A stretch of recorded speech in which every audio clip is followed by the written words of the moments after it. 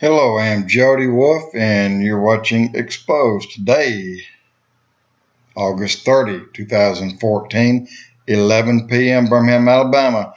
And topic, this one is Kenneth Copeland joined the Pope in a unity. And my point here is that I have been listening to, reading a lot of churches who are not preaching the true word and who are forgoing the knowledge that they know or that they have taught or learned from the Bible, that they're just defecting from the faith. I mean, what else can I say? And I'm going to give you the title, and it's called The Truth Hurts, Lies Kill. Hillsong, HILLSONG/Islam, the Pope /Copeland, and corrupt Christian music. Here's what it's saying. Now, I listened to this. It's not but a few minutes last night, and I was blown away that Kenneth Copeland got up on a stage and said what he said. Hillsong United London 2013. Aside from their leader claiming that and this is their leader, the Pope, aside from their leader claiming that Islam and Christianity is the same, notice the pyramid on their concert/conference custom stage. The pyramid, like the one you see above on the dollar bill, you got a pyramid, and then you got steps above the pyramid that is unfinished. That unfinished is meant to be finished in our day. But if you look on the bill, you'll see it. Now, what I just read to you, that's where you can find it. Just look it up. Truth Hurts. Hillsong /Islam, the Pope /Copeland. Kenneth Copeland agreed with everything that the Pope said. They're saying that atheists can go to heaven. Churches don't lie, but yet here they are lying openly. Look, guys, our churches aren't preaching the truth today. There's very few of them. There's a big fancy church down in Texas here where they teach you how to feel real good, but they don't teach you how to accept Christ. And I'm not talking about John Hagee. John Hagee teaches fire and brimstone.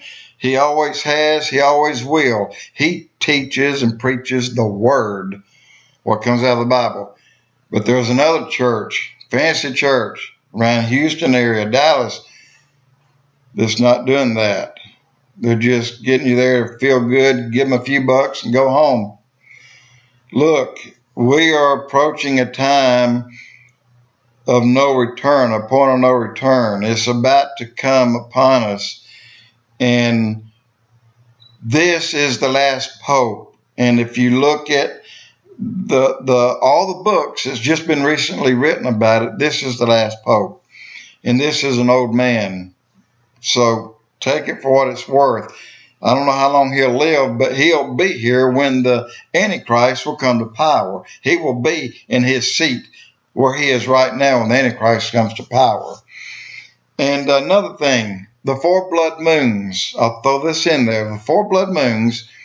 Well, what has happened from the first blood moon, which was back in April, the 15th, somewhere in there, I think it's the 15th, maybe it's the 28th, I don't remember. And today, in the second blood moon that's going to come in just 2 or 3 months, August, September, October, about 2.5 months, a lot has happened in a very bad way.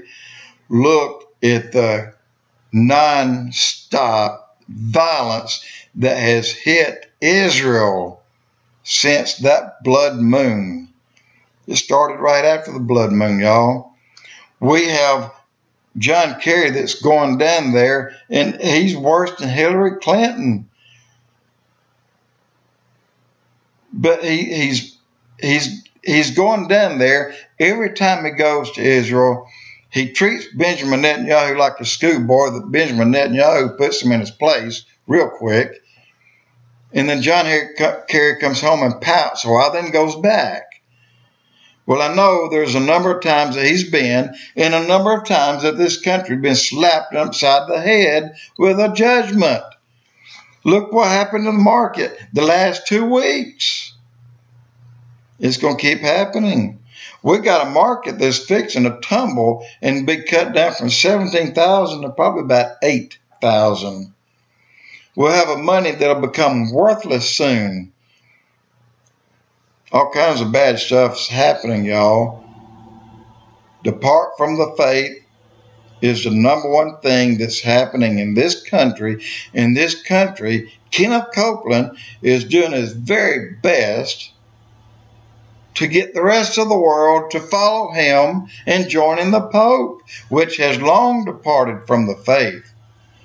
Because if you say that atheists can go to heaven, or if you say your works can get you to heaven, or if you say all Muslims go to heaven, you're lying. You're lying. The Bible says you don't speak the truth, you lie. And for that, you'll be judged. You'll be punished. Stop listening to that stuff and read in the Bible what it says. John 3:16, one way. One, no other way. One way. And I'm panicky because we're about to have a rapture, y'all. We're about to go. And while if you're standing there and your friend disappears, or your wife or your child, I don't even want to think about that. But I know one thing. If you and I are standing together and you're not saved, you'll see me disappear like you turned out a light. Bye. Jody Wolf, Expoz.